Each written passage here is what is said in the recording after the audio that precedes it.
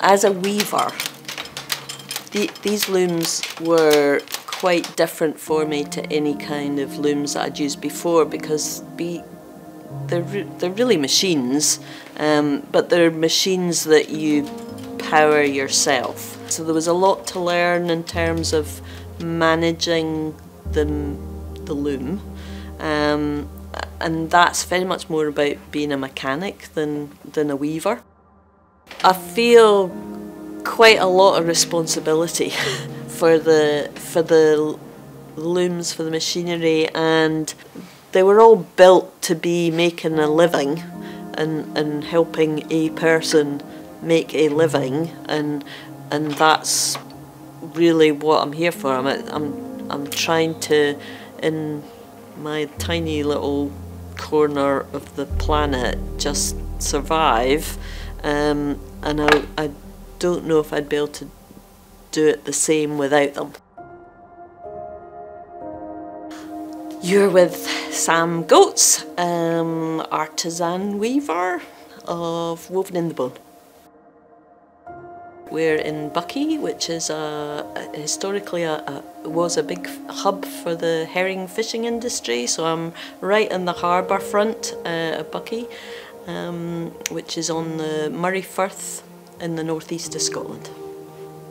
Weaving, I met my first loom at art school. My mum was big sort of craft, textiles, quilting, sewing, dressmaking, everything. So I knew I had a bit of a yarn fetish, I guess. So one way or the other, I was going to be working with yarn.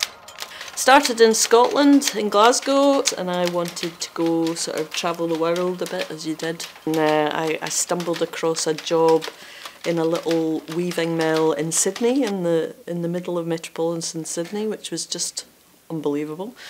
So I basically stayed in Sydney for 20 years, and then came back to Scotland 16 years ago now, and then I've been working in various sort of training, consultancy, various sort of anything I could do to sort of make a living.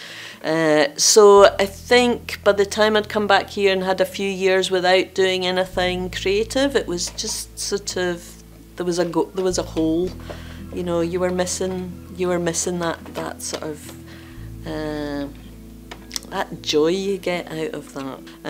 I really missed the hands-on. So when I had stumbled across these little looms, that was the kind of light bulb moment of, well, I could be making something. Each little machine has its own character and has a story to tell on its own, so I've got a whole shed full of them.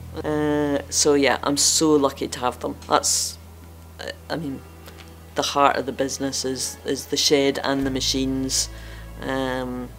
So I'm well aware of how fortunate I am.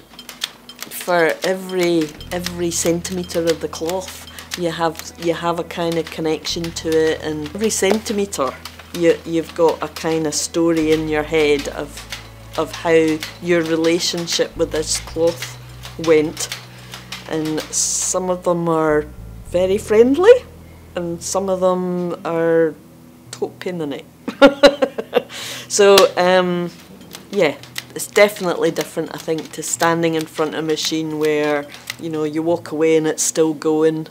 No, it's totally different. I think there can be a danger in being a maker and trying to do everything.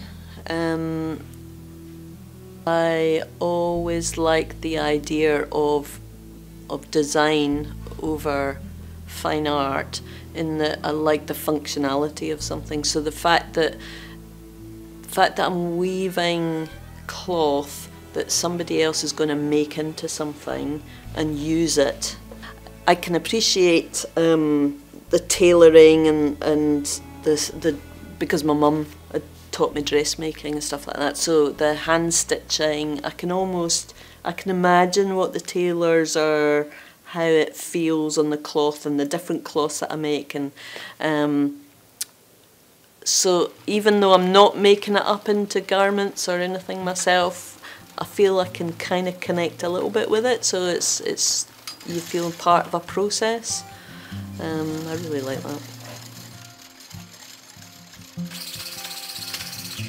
Working in a slow way is maybe I like to think you're contributing to an awareness of how things are made, but it is a niche.